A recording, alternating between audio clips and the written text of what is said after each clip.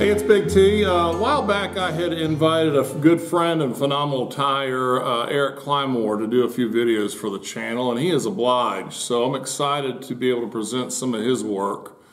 Erik is a very meticulous tyer, pays great attention to detail. You can see some of his flies at smallbatchbugs.com. He is a commercial tyer, so custom orders and inventory are available for sale on his site. Again, it's smallbatchbugs.com. I will put a link up at the end of the video for you to write down if you need to. But Erik's got some unique patterns that he's developed and has some techniques and tips that I think you'll enjoy seeing. So let's see what Erik has to put forward for us today. Thanks. All right.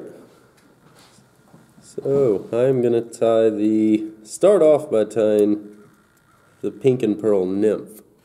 And I've tied this in a number of variations, from the perdigon, the nymph, the soft hackle, and they all have their place, but I keep coming back to the nymph version. And since tying the first version, I've also started playing with other colors, and the olive in particular has become my favorite. I'm going to start with, the body is going to be Vivus body quill in pale pink, and I'm using it on a bobbin just like you would thread. So I'm going to start by adding a CDL tail, and you can do medium or medium pardo, light, dark, whatever. I don't get caught up in tail colors. And so I'm going to start by adding just a handful of fibers. I also don't typically count. Nothing's exact.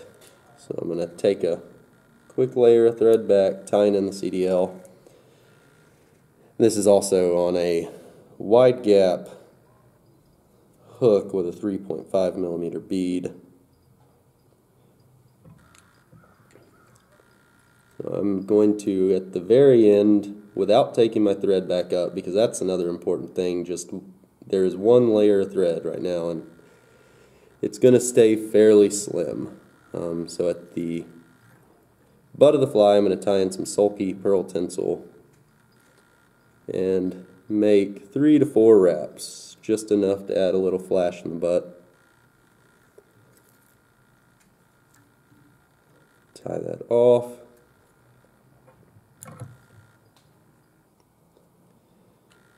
And now I'm going to build a slight taper.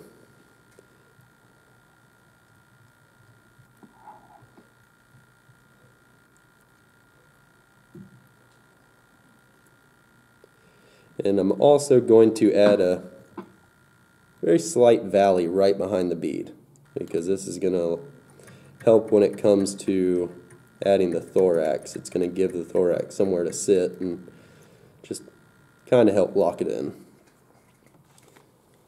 So for the thorax, I am using just a fox squirrel. You can use hare's ear, anything really. If you want more flash, ice dub, or one of the hybrids. But I've grown really fond of the squirrel for just basic thoraxes on most patterns. So I don't want a huge thorax.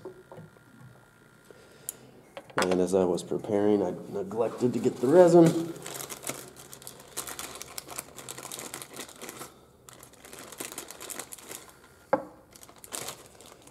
So this next step is the one thing I love so much about this pattern. I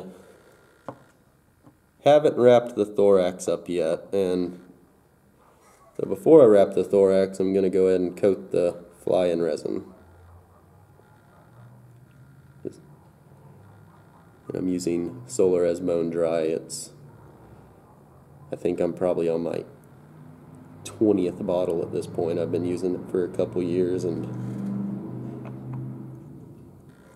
it's by far my favorite, unless you're one of the poor souls that's allergic to it. So I've coated the body in resin, and I've also added just a little bit of resin behind the thorax on the thread. It's basically going to act like head cement. So I'm going to wrap the thorax up, keeping it right behind the bead, and then just a whip finish, and the resin is obviously still wet. So just a quick 3-turn whip finish, just a snug. This body quill is really fragile, so you'll snap it if you're not careful. So now you've got the finished fly, but the resin's all still soaking wet. I'm going to wipe the resin away on that tail. That's a pet peeve of mine, that little buildup of resin. And then cure it. And at this point, the fly is coated in resin from bead to tail and basically cured into one piece. And I have fished this pattern in some form or another for quite a while, and I have had very few come apart. So that's the pink and pearl nymph, and like I said, you can play with any number of colors. My personal favorite is dark olive. Been playing with light olive lately, but there's black, tan, yellow, orange, and then of course you can use thread instead of the quill.